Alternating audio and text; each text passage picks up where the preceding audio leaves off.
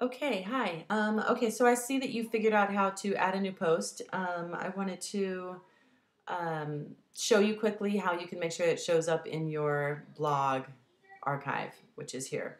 And I gave it a featured image as well. So I'm going to go to this post and go to the back end. So you saw the dashboard and you did a new post and you ended up here. There's a little box here called featured image.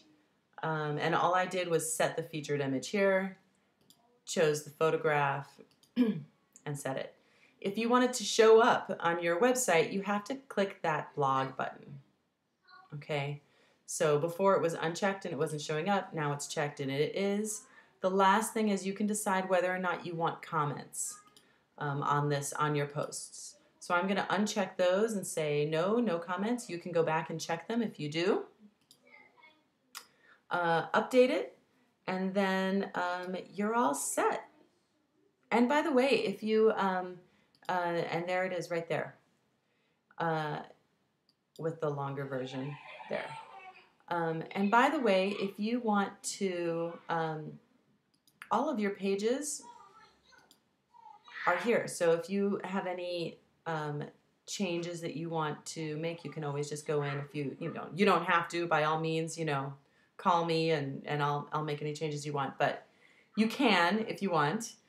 And there they are. The only area that you really can't do on your own is this part, is on the home page, this part, because it is hard coded into the PHP file.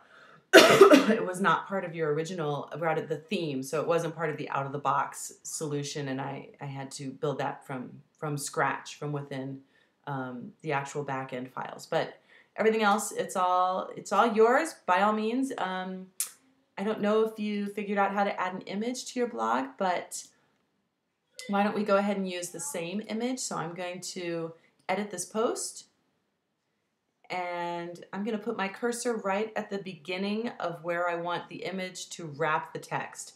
So here's what I'm talking about. So I'm going to add this adorable little girl again. Only I'm going to make it align to the right.